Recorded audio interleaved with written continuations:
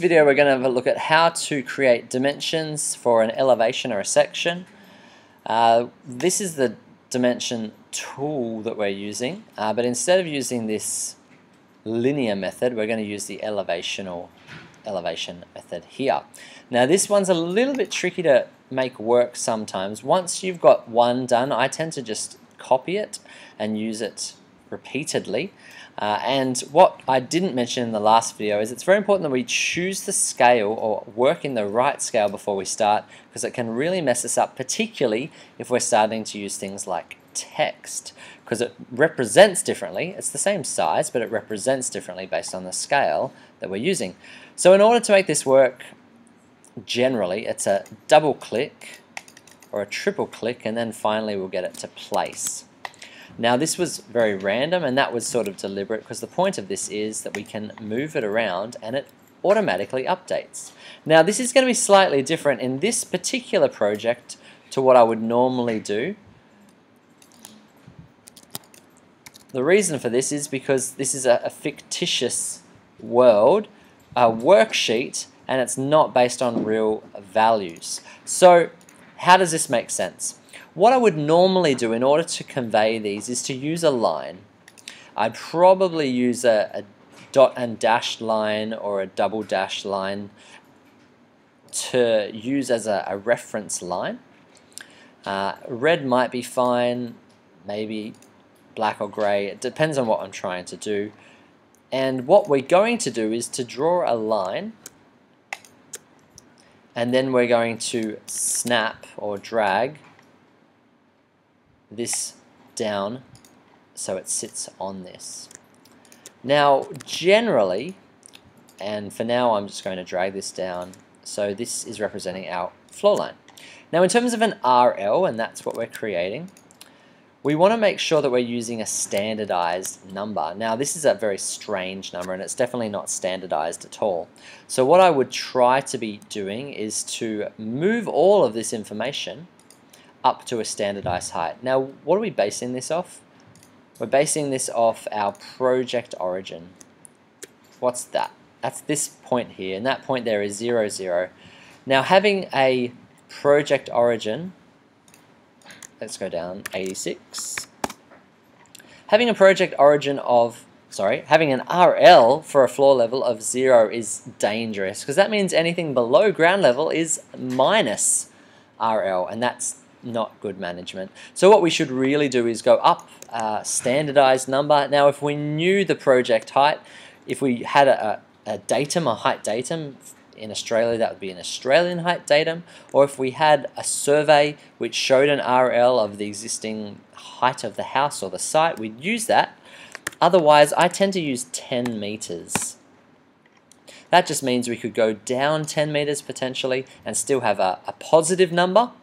We're not getting into negatives, and it just works quite well for what I'm doing. Now we can also drag this around. What I tend to do again would be to drag this around, have that sitting beside our little arrow or our triangle, and then I would put some text after it.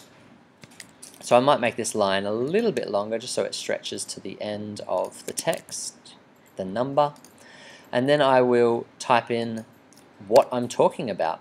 So in this case I would write this as let's use capitals, FFL, finished floor level, and I might talk about what room it is. So maybe we'll say it's living room or bedroom or something like that. Drag that up to here. Now the blue is just based on the pen number. I'm going to change that to 1 just to keep it nice and simple. And then with my text, I'm going to go back into that setting, and I'm going to change this to wrap text, which means it's going to fit to the size. Now it's just a little bit hard to read, and that's partly based on the font. What I'm going to do is to choose my magnet, my quick selection tool, double click, and then add a dash space, just so that reads a little bit more clearly. Now once I've created one of those, I can move, drag multiple copies, and create as many of these as I need to. So I'm going to create one here, which is my ceiling height.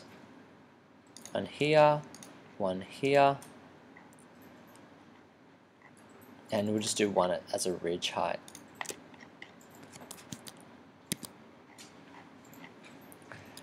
Now once I've got these set, of course I can change their names, but we can see that the dimension has already been set for this. So I'll call this RL, or sorry, this one is FCL, finished ceiling level. And in this case it's not for my living room, this is for a bathroom.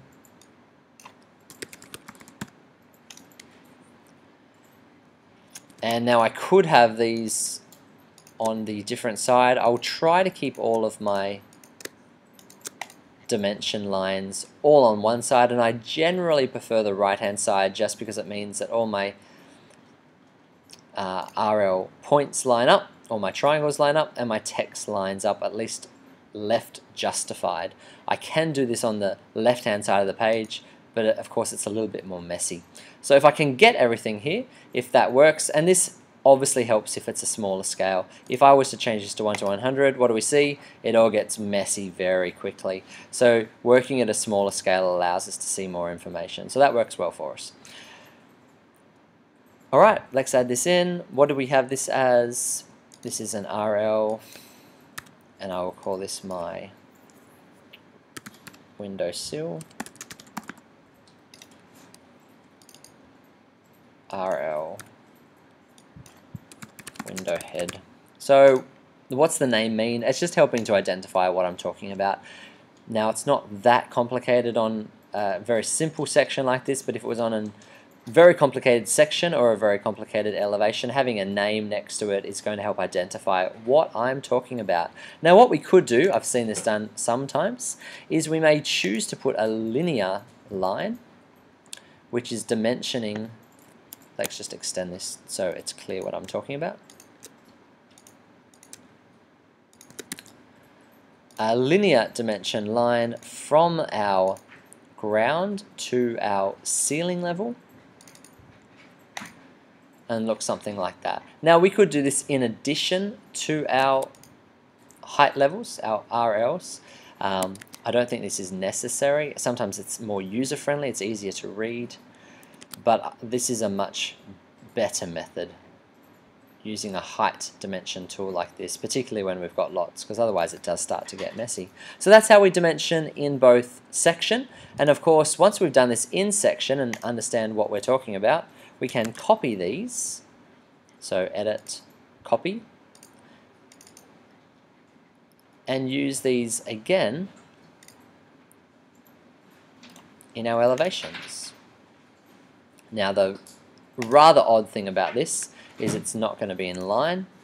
Why? Because I changed my heights. So what I would now need to do would be to drag all of these up, and that's why I had a ground floor reference line, so I can drag all those up. And now of course it would be up to me whether I wanted to put these on every elevation or on particular elevations. Now we see that we've got some discrepancy already where the section and the elevations don't line up. Why is that? Let's fix this up. Oh, the other way around, I should say.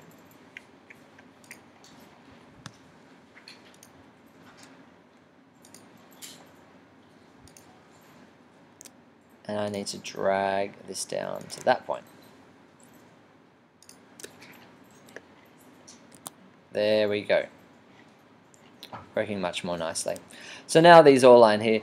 Ideally, I want to try to limit my leader line going through things that it doesn't belong to. So in this case, maybe I do move these to the other side. Let's have a look at how that could work. We'll grab these quickly and mirror.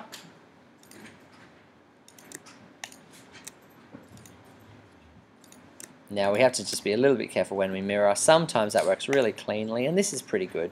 It's not too bad at all. Then it's up to me whether I keep it like that or if I were to left justify these as well. That might make it a bit cleaner, but then we start to get some odd white spaces in between, which I don't love. So it's probable that I'll keep it right justified for the sake of consistency. And that's how we can do dimensioning in both our sections and our elevations. Again, this is slightly different because we're working In 2D projection, these are not real elevations and sections, these are just lines and fills, but mostly the methodology is the same.